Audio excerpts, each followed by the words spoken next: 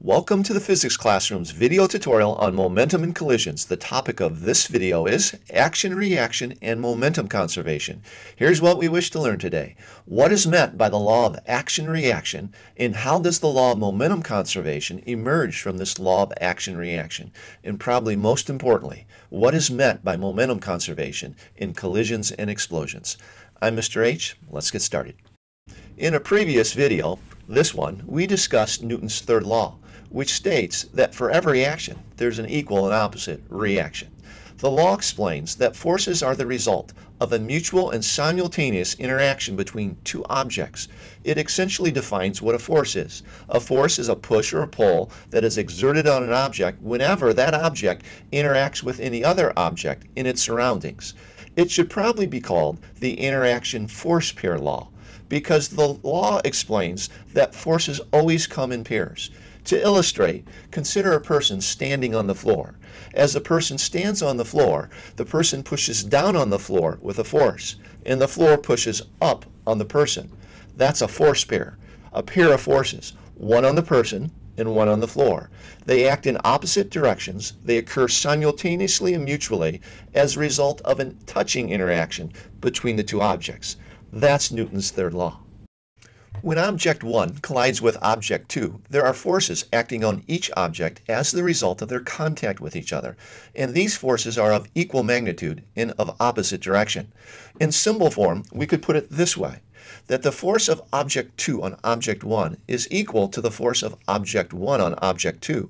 The negative sign in front simply means and in the opposite direction. Or more simply, we could put it, the F1 equal the negative of the F2. As an example, consider the collision of a more massive red cart with a stationary blue cart. The force on the red cart equal the force on the blue cart. It doesn't matter that the blue cart was initially stationary or that the red cart has more mass. The forces are of equal magnitude. Or consider a more massive truck colliding with a less massive car on a roadway. These forces between the truck and the car are of equal magnitude. The mass doesn't matter here. It applies to explosions as well. If we put a spring-loaded plunger between two carts and release the plunger so that they press in opposite direction, the force on the red cart equal the force on the blue cart. Again, mass doesn't matter. In every interaction, the force between the two interacting objects are always of equal magnitude. Students often have difficulty with this Newton's third law idea, and usually it's because of confusion with Newton's second law. See, Newton's third law describes the interaction forces between objects in a collision as being of equal magnitude, but Newton's second law describes the result of those forces, the acceleration, as being inversely proportional to the mass of the object. So if we consider Newton's third and second law applied to this collision between the truck and the car, well, the forces are the same on the car as they are on the truck, just opposite directions, but the acceleration of the car is considerably greater than the acceleration of the truck because of the car's smaller mass. Or we could consider the extreme case of an unfortunate bug colliding with the windshield of the bus. Newton's third law says that the force on the bug is equal to the force on the bus. But Newton's second law says that the acceleration of the bug will be humongous and the acceleration of the bus will be minuscule.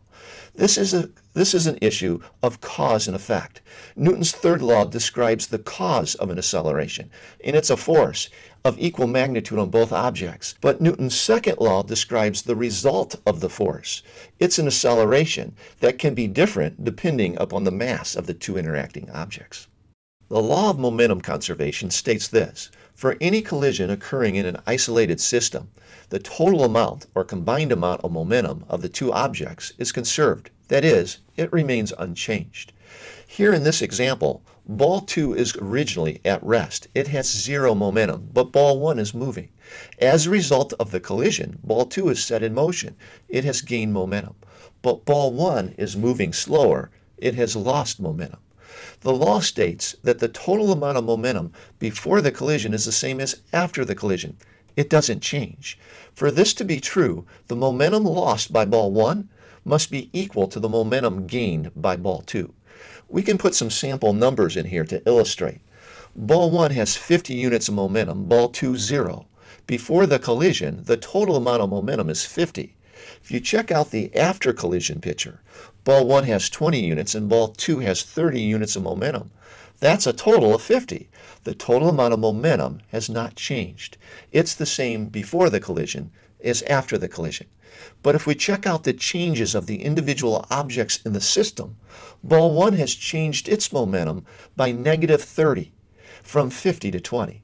And ball 2 has a change value of positive 30, from 0 to 30. The change of ball 1 is equal and opposite to the change of ball 2. That's momentum conservation. It's always appropriate to ask the question, how do we know this is true?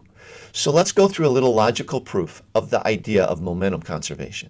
In any collision between an object 1 and an object 2, we know from Newton's third law that the forces are equal and opposite. That is, F1 equal to negative of F2. That's Newton's third law. And from logic, we know that the time at which these forces act have got to be the same because they result from contact. And object 1 can't contact object 2 for a different time than object 2 contacts object 1. It's a mutual contact interaction. And so logic tells us the time for which force 1 acts is equal to the time for which force 2 acts. The third statement we can say is from math logic, because we have two equations here. We could put it in the form of this: A equal B and C equal D. And if that's the case, math logic would tell us that A times C is equal to B times D, leading to this statement that F1 times delta T1 equal negative F2 times delta T2. In other words, the impulse on object 1 is equal to the impulse on object 2 from the math logic. The fourth statement we can make comes from physics logic, because impulse is equal to momentum change. So if the impulses are equal and opposite, the momentum changes of the two objects are equal and opposite. So on the left, you see the momentum change of object 1, m1 times delta v1. And on the right, you see the momentum change of object 2, m2 times delta v2.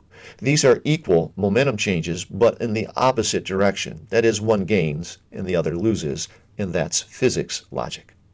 To understand momentum conservation, it's helpful to go through this analogy, a money conservation analogy. Eddie needs an A, so he goes to his teacher and he says, "How much would it cost for an A?" The teacher says, "Well, it depends on how much you have." Eddie looks in his wallet and he has $80. The teacher looks in his wallet and he has $20. The teacher says, "I think we can work something out. It will cost you $50 for an A." So Eddie gets out his wallet and hands $50 over to the teacher, and Eddie gets his A. Now, when this interaction is over, Eddie has $30 in his wallet, and the teacher has $70 in his wallet. If we look at this from the perspective of conservation, what we could say is that before the interaction, the combined amount of money between Eddie and the teacher is $100. And after the interaction, we could say that the combined amount of money between Eddie and the teacher is $100. In other words, the amount of dollars is conserved in this interaction. But if we look at the individual objects involved in the interaction, Eddie's money went from 80 down to 30. Eddie lost $50. And the teacher's money went from 20 up to 70. The teacher gained $50. The amount of money that Eddie lost is equal to the amount of money that the teacher gained. Just to be clear, though, you can't create nor destroy grades. They can only be earned. Let's look at this collision example. A 3-kilogram cart is moving at 5 meters per second, and a stationary brick is held just higher than the cart. When the cart gets underneath the brick is let go of, and the two objects move together at the speed of 3 meters per second after that collision. Now, if we analyze this using the table, we're going to list momentum values of the cart, the brick, and the system in this table. Momentum, P, is equal to m times v. So for the cart before the collision, its mass is 3 and its velocity is 5, and that's a momentum of 15. For the brick before the collision, its momentum is 0. It was stationary. The total momentum of cart plus brick before the collision is 15 units. Now we'll do the after the collision analysis. The cart has a mass of 3 and is now moving at 3 meters per second. So 3 times 3 is 9. That's the momentum of the cart. After the collision, the brick's momentum is 2 times 3. That's a momentum of 6. If you total these up, the combined momentum is 15 units after the collision, which is exactly the same as what we had before the collision. So the total momentum of the system did not change. Now if we look at the individual objects in the system, the cart and the brick, the change in momentum of the cart was negative 6, It went from 15 to 9. That's a change of negative 6. And the change in momentum of the brick is positive 6. It went from 0 to 6. The change in momentum of one object is equal to the change in momentum of the other object, just in the opposite direction.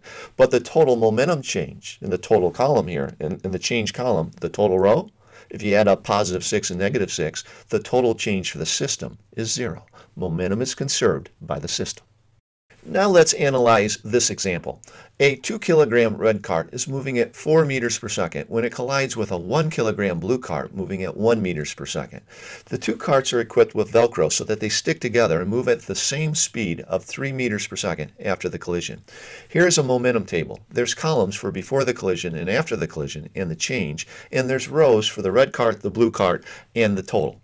So for the red cart, we can calculate the momentum by going mass times velocity. Before the collision, that would be a mass of 2 and a velocity of 4, a momentum of 8. For the blue cart, we would go mass times velocity, 1 times 1, and that's a momentum of 1. The total momentum before the collision is 9 units. We just add up the individual momenta. Then for after the collision, what we would have for the red cart is 2 times 3. That's a momentum of 6. And for the blue cart, it would be 1 times 3. That would be a momentum of 3. The total momentum after the collision is 6 plus 3. That's 9 units of momentum. The momentum of the system, the total momentum combined of the two objects, is the same before the collision as after the collision. Now let's look at the change. For the red cart, the change is from 8 to 6. That's a change of negative 2. And for the blue cart, the change is from 1 to 3. That's a change of positive 2. The change of the red cart is equal to the change of the blue cart. Only one gains, the other loses. But if you consider the system, you'd have to add them up. That would be negative 2 plus positive 2, and that's a change of 0. The total momentum of the system did not change. It was conserved, and that's what we call the law of momentum conservation. If this video has been helpful, maybe you could give us a like or subscribe to our channel, or leave a question or comment in the comment section down below. To help you out, I have a series of next steps, an action plan for making the learning stick, and you'll find links to every one of these resources in the description section below. Check it out. There's a concept builder. There's a physics interactive simulation, and then there's a tutorial page. And additionally, special bonus, I have a couple of videos linked down there to some shorter examples that go along with this video. Whatever you do, I wish you the best of luck. I'm Mr. H, and thanks for watching.